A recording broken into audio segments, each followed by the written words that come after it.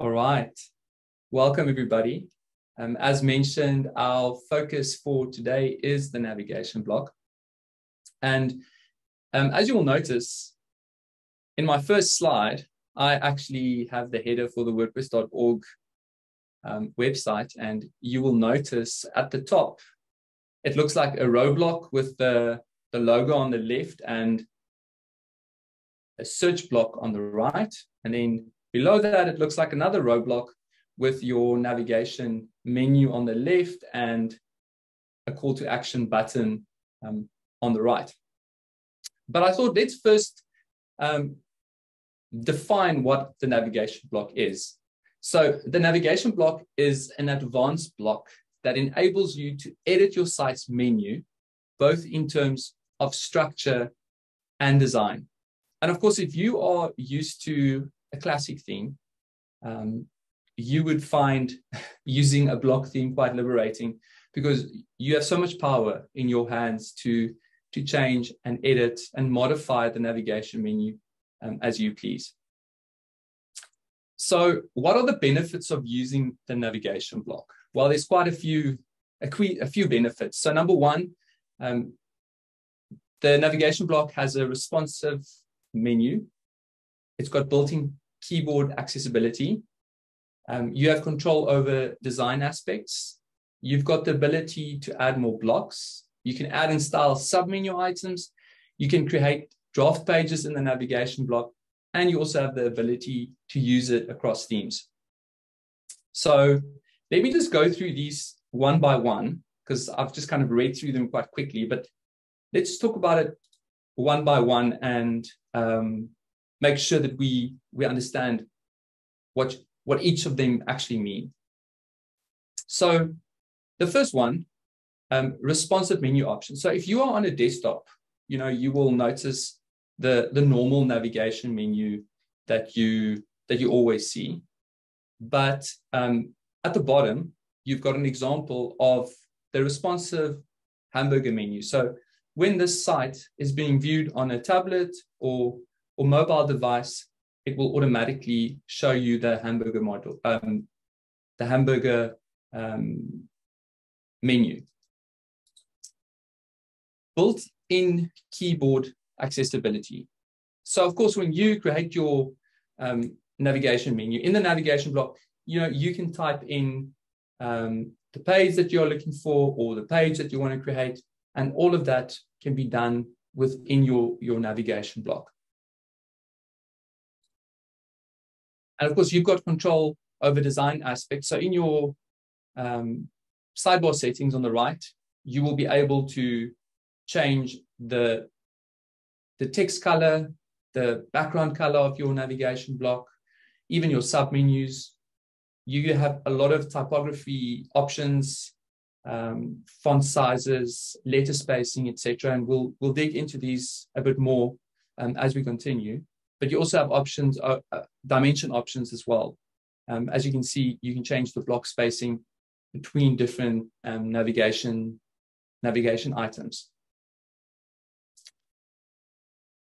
And then the wonderful thing is you've got the ability to add more blocks. So you can add your pages, and you can add other links to your navigation block. But you also have the option to add other blocks within your navigation block. So once you add your first block and you click on the inserter again, you will notice that when you click on browse all, you will see all the different blocks that you can add to your navigation block. And then you can add and style submenu items. So in this example, you'll notice that I've added some submenu items to services, and you can even add submenus as you please. So you can build it out. You can have a submenu for copywriting, and then you can have another submenu for that submenu, etc. And we'll create one later in the workshop as well. All right, and you can create draft pages in the navigation block. So let's say, for example, you wanted to create a portfolio page, but you haven't created it. but you're in your navigation block, and you can actually type in portfolio. That's the built-in keyboard accessibility, right? So you type in portfolio, because that's the navigation item that you want to create. And then, although it's not created yet, you can click here on create draft page, and you will have a draft page that you can then edit later and add content to that page that you actually created in your navigation block. And the last one, and the last benefit that we want to chat about, is you also have the ability to use the navigation block or your navigation menus across themes. So if you are using a specific block theme and you're using a new block theme, you will have all the navigation menus available on the new theme that you're using. And you can even use navigation menus from your classic theme in a block theme, not vice versa. So you won't be able to go back to a classic theme with your navigation menus that you created in a block theme, but you will be able to import them from a classic theme. So that is also a great benefit. All right, so before I look at some examples, I just wanted to check. There's a question from Sandra about how many levels are possible. I think you can keep going, Sandra. You can go as far as you like. I'm unsure how many, but we can test that out a bit later when I show you how to create a sub menu and a sub menu. All right, so I wanted to look at a few examples, just some websites, some headers and footers from websites to see how they have used the navigation block. So in this example, you will notice that the navigation block is kind of in the middle, and you've got a search block there, and all the navigation items are in capital letters. And on the same website, let's look at their footer. Now you will notice on the left, a navigation block has been added to display these navigation items. And then a second navigation block has been used to display the popular navigation items. So please also remember that the navigation block is not just for the header. We of course use it in the footer just as much. Now, on this website, you will notice at the top, there's a navigation block at the top where you can order now, you can look at careers, and you can read about the blog. And then below that, they've added another navigation block on the right, also in capital letters: home, our menu, partnership, our store, and contact us. Now here we have another great example of a footer. And as you will notice, they've actually added quite a lot of links to navigation items for people in the footer. Now, of course, it's really important to use your footer, because a lot of times you don't want people to have to scroll up. But here, people can actually quickly go where they want to go on the website. Now, in this example, we actually have some navigation items here. We've got social links, and then a search block. And then here you can even change the language. And on the same website, this is how they've used the navigation block in their footer. They've actually used 4 different navigation blocks. And of course, the way to achieve this is just by adding 4 different columns. And in each column, you will have a navigation block, and you will select a vertical display of your navigation items.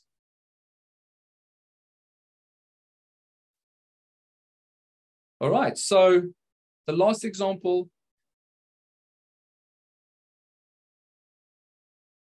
you've got your logo, and your navigation items, and then of course your search block and your social icons. All right, so we've looked at some examples. So let's jump into my test website and see how the navigation block works. Now that we've kind of looked at the benefits and we've looked at some examples. All right, I am in my test website, and I'm going to make my way to the editor because I'm using a block theme. You, of course, need to use a block theme to access your site editor so that you can use the navigation block there in your templates. So we're going to make our way to the editor, the site editor. And you will notice that I have a homepage template here that displays my recent posts. But of course, our focus is not on our posts. Our focus is on the navigation items. So first things first, you can, of course, select your header in the site editor, in your template. But for today's purpose, we are actually going to go to the template part, template editing mode, so that we can actually just focus on the template part. So this is a header template part, and this at the bottom is your footer template part. So for now, we actually want to click on the site icon or the WordPress icon, and we are going to make our way to template parts. And I've got a custom template part that I've created for today's purpose. So I'm going to click on example. And as you will notice here, I've added, let's open our list view. I've added a navigation block, and I've changed the justification to right. So the first thing I want to talk about is actually selecting and managing your navigation block. So the great thing is the menu control has actually been moved to the block sidebar, as you can see here. And that makes it easy to see which navigation menu is currently active. Now, usually when you add when you add a navigation block, the most recent one that you worked on will appear. So at the moment, we are using the header navigation 5. So if you click on the menu control here, the drop down, you will be able to see all the different navigation menus that I have. And I can then use a different navigation menu if I want to. So I can, for example, click on header navigation 4 or header navigation. But as you notice, I wanted to use header navigation 5. And if you want to click on create new menu, so for example, let's say you don't want to use one of these navigation menus, you can say create new menu, and you can literally start from scratch. And you click on the inserter, and now you can start building and say, okay, I want my home page. And then you click on the inserter again, and you say, let's add my resources page. And let's add a contact page. Okay. Now you want to click on select navigation. And now you will notice that this navigation menu is called navigation. And if you want to manage your navigation menus, you can click on manage menus, and you can actually go and you can change the name of your menu and you can manage your menus there. So let's do that for now. So I just want to click save first. you'll notice I've actually saved I'm saving the template part, and I'm saving the navigation menu. So let's click save. And now we can click on manage menus. And here you will see all the navigation menus that you have. And now, for example, I can, let's say, quick edit this and say the new one that I've created is online workshop menu. And I can update that. And now if I click back, right, if I click back and I click on the navigation menu there, let's just refresh and see what happens. There we go. So once you click on refresh, you will now notice that that's the one that I've just renamed online workshop menu. And of course, you can choose a different menu there.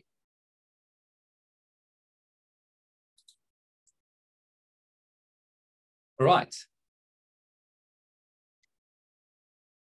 Any questions before I move on?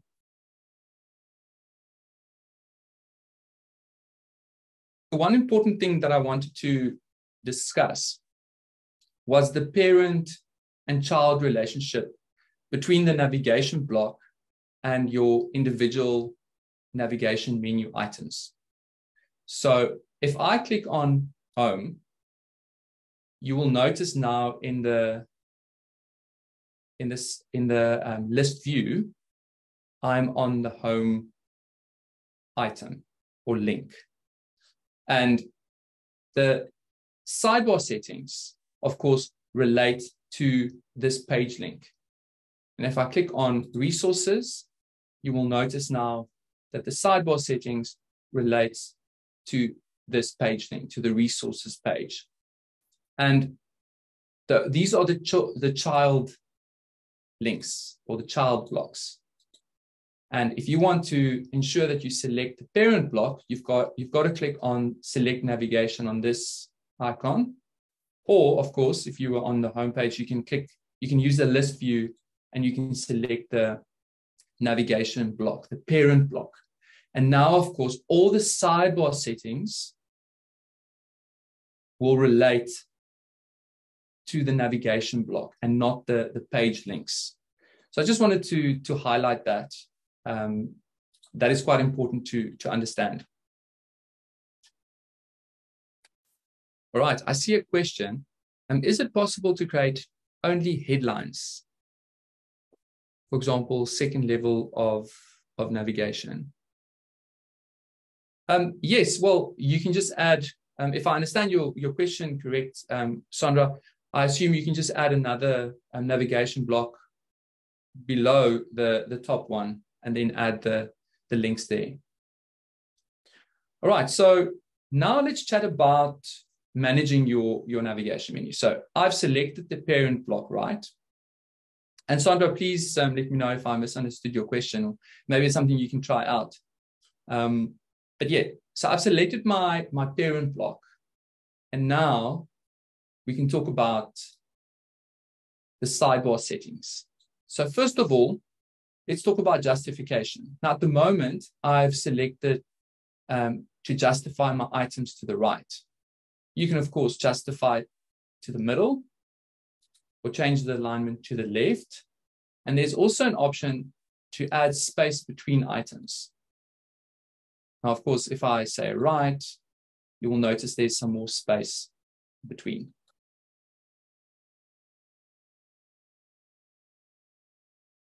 All right, so those are some options for justification. And you can also change the orientation of your navigation menu. And this is something that I wanted to highlight for, so let's click on the WordPress website. If you go down to the bottom, right, sorry, you will notice they've actually changed the orientation to vertical, and that's how you do it. So if I go back here, you can change the orientation to vertical or to horizontal. Now, you also have an option to toggle on and off, allow to wrap to multiple lines. So sometimes it will, if this is selected and you've got quite a few things in your navigation menu, it will go over into a new line. And if you toggle it off, you will make sure that it can't happen. Okay. Now we have spoken about the responsive menu.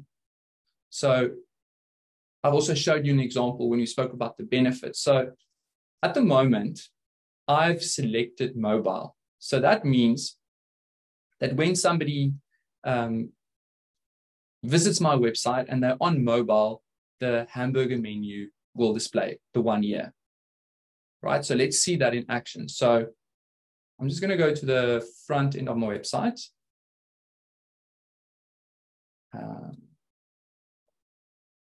Let me just go here, the front end of my website. I'm going to right click. I'm going to click on inspect. And here I'm going to toggle to a different device. So if I click on there, you will notice what my navigation menu will look like on a mobile device or on a tablet. So there's the responsive hamburger menu. So if I click on the hamburger menu, my navigation menu will open up, and of course I can close it. Now at the moment, you've got the 2 lines, but if I click on there, you actually have an option to select a different icon. So let's say you want the 3 lines, you can select that.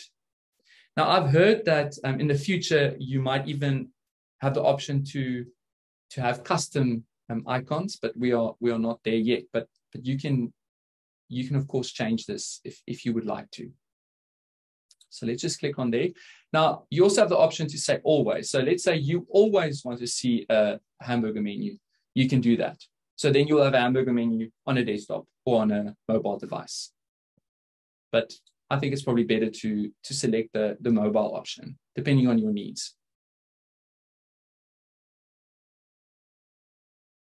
Now, you also have the option to change the color of the text of your navigation menu.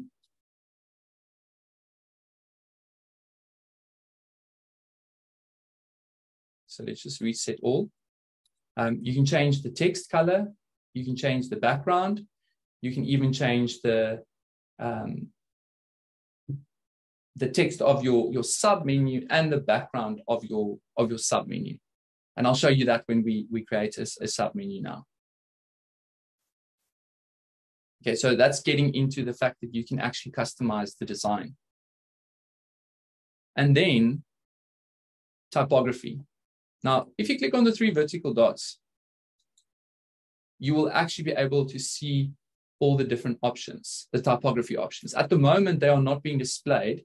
You'll see there's no tick next to it. So let's say we want to change the font family.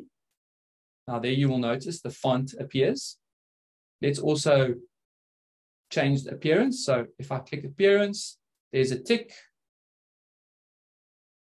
Sorry. And then also, let's say letter spacing.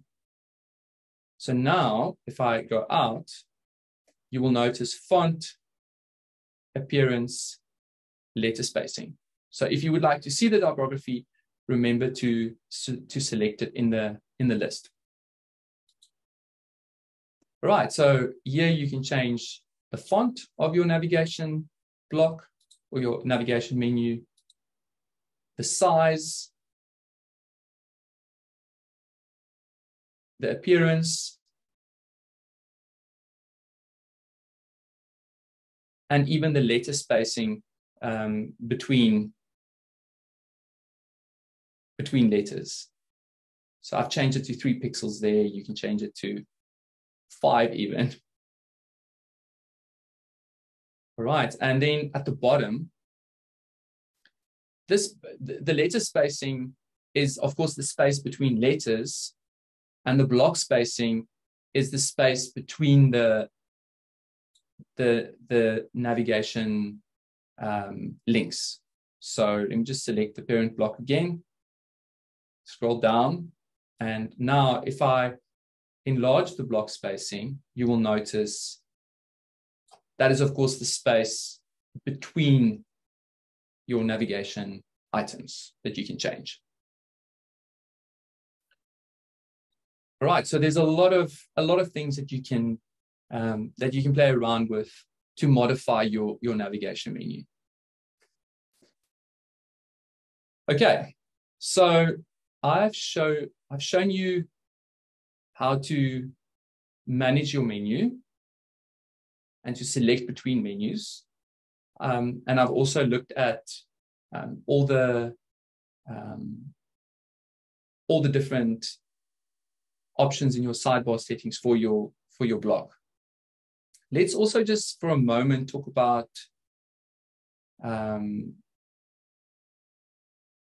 going from a classic theme to a block theme. So I actually have a different test website that I wanted to show you. Because I used the classic theme on this website, and then I actually installed a block theme. So if I open my list view and I select my navigation menu and I open up my sidebar settings and I click on the drop down for menus, you will notice here's all my different navigation menus I can choose from.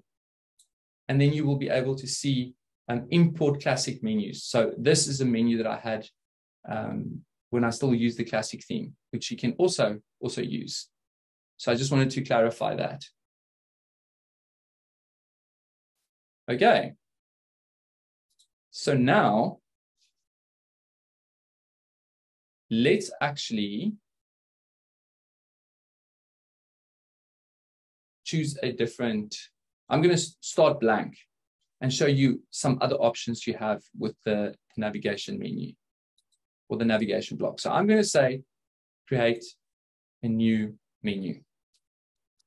So the reason I want to do this, I want to show you that you can add way more than just a page. You can add a page link. You can add a post link. You can add a category link. You can add a tags link. You can even add a link to an external website. You can also add a different block, as we discussed, one of the benefits of using the navigation block. So I thought let's create a menu, and I'll show you how all of this works. So first off, let's add a page link. So let's just go ahead and add our home page. So at the moment, you will notice that it says page next to it. So that means there is a page that I've already created called home. So I can add the home page. All right. Now, I actually wrote a post, and it was about the mission of our business. And you can actually add a link to that post. So now, if you notice, the tag is post. So now I can add a post link. The next one that I said, we can add a category link. So, of course, I created some categories and tags for my posts. So one of the categories that I created was tech. And now you will notice the category, it's got the category tag. So I can add a link to a category, and I added a tag and I called it research. And then you will notice it says tag, and I can add a tag link. I also said you can add a link to an external website. So let's, for example, select the WordPress.org website. I'm just going to copy the URL, right? I'm going to make my way back here. I'm going to click on the inserter. And then I'm just going to paste the URL in the search block. So I'm just going to type it there, right? I'm going to say, I want to open it up in a new tab. And then I'm going to submit. So now it actually takes us to WordPress.org. But let's say you don't want it to say WordPress.org. Maybe we only want it to say, let's, for example, say WP. I've added a link to an external website. So if you click on WP now and you click on link, you will notice it does have the URL. Another option, of course,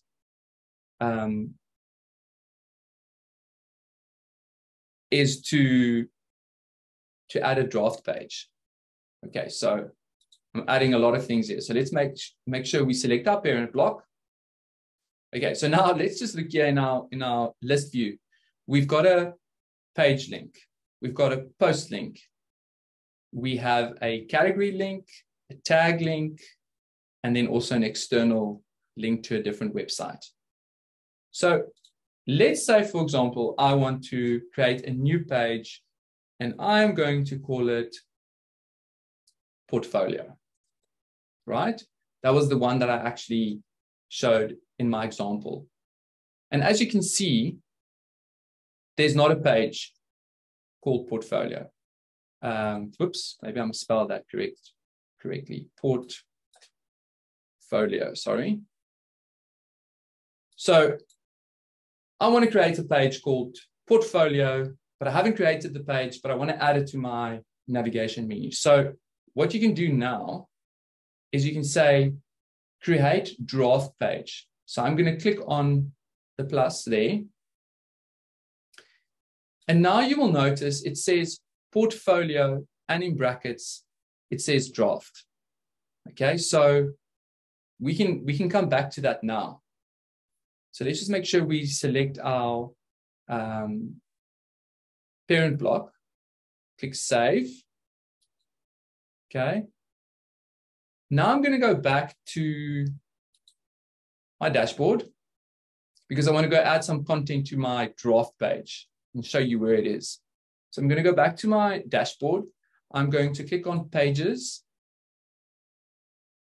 And now you will notice it says portfolio and it says draft. And now we can, of course, open that page. We can add our content. Now, once we add our content and we publish, you will notice that the draft in brackets on your navigation block will disappear. So I'm going to click publish, right? And then I'm going to make my way back to the site editor. I'm going to open up my example template part again. And now you will see that the draft in between the brackets disappeared. All right. So let's just show you how you can also add blocks. You can add other blocks to your navigation menu. So if you click on the inserter, so if you want to start adding blocks, the first thing you have to do is select one of these blocks below transform. So for our example today, I'm going to add a search block. So let's add a search block. Okay. Now there's some different options here. So let's change the button position, for example. We can say no button. You can add a label. Okay, so let's say button inside. Now, of course, you can now add more blocks. So once you've added your first block, if you select your navigation block again and you click on the inserter now, you will actually not see the other option to add other page links or post links, etc., you will now be able to browse through all the different blocks that you can add to your navigation menu. So let's, for example, click on Browse All now. And there are various blocks that you can add to your navigation menu. All right, I want to show you one more thing, and then I'll look at some questions. And the one thing that I wanted to speak about is the sub menu. Okay, so let's say, for example, just going to close this now. Let's say, for example, I select tech. And now I want to add a sub menu to this navigation item.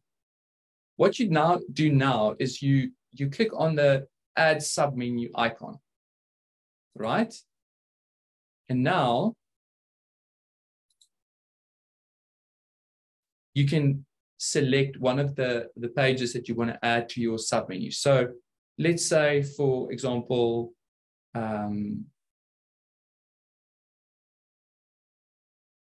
social media, right? And then I'm going to press enter.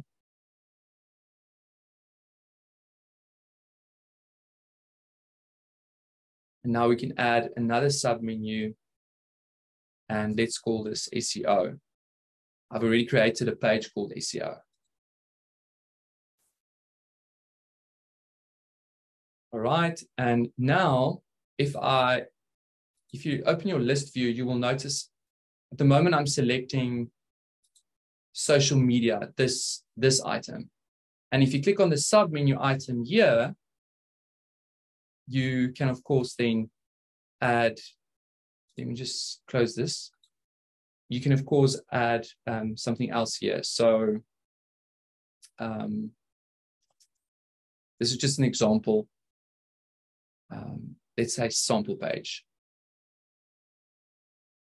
And then, of course, if you're on sample page, you can add another submenu. And I know, Sandra, you asked something about that earlier on. You can keep adding submenus to that. And we spoke about this earlier on, but if you now select your navigation block, you can go to color. And let's say, for example, you change the text color of your submenu to purple, and you change your background color to white. If you now hover over it, you will see that the color of your submenu has changed and the background color of your submenu has changed.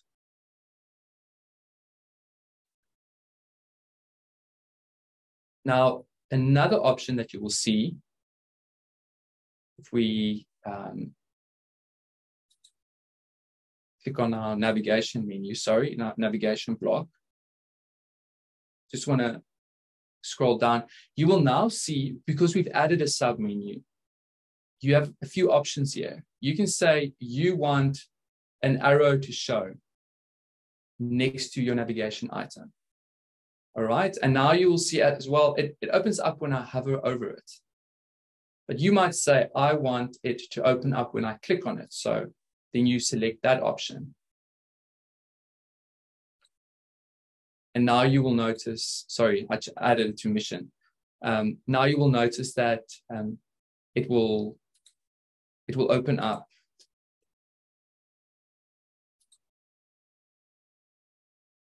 when you click on it. Or you might say, no, you don't want any arrows, you only want to show when you hover over it. Okay, I'm going to go ahead and just show you my footer as well. So this is the footer that I've added. At the moment, you will notice these are empty. So I'm going to go and open up the template part again so that I can go into template editing mode and only focus on that. So you'll notice I created that template part, that footer template part, and I called it custom footer. And the nice thing is now we are in the template editing mode, so we can only focus on our footer. So this says quick links. So below quick links, I've pressed enter now, and I'm going to say add a navigation menu or a navigation block, right? And as I said, when you add a navigation block, it will insert the latest one that you've been working on. But I've already created a navigation block, which I called quick links. So now I'm going to select quick links. So I've added that now. Now, the other thing that I wanted to do is now select the orientation and change it to vertical, right? So I've added my navigation menu below quick links, and I'm going to do the same on the get in touch column. So again, I'm going to add, say, dash navigation, select my navigation block, and change it to get in touch, because I've already created this one. And you will notice in this one, this is my contacts page, and I then added a social icons block.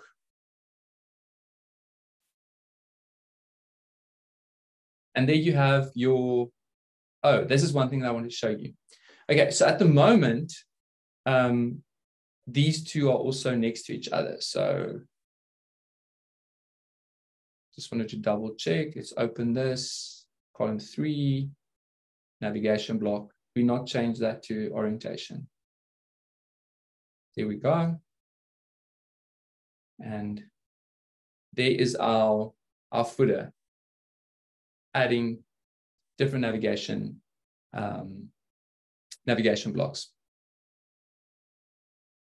All right. The one thing I also wanted to show you is when you are in a template. Okay, I'm just going to go back to my home template. And let's say you want to change the header. So you can, of course, edit your header here. But if you click on the 3 vertical dots, oh, I wanted to do this in a different website because I've got a different theme, and the theme provides more patterns. So I actually wanted to do this here. Okay, let's just go to site.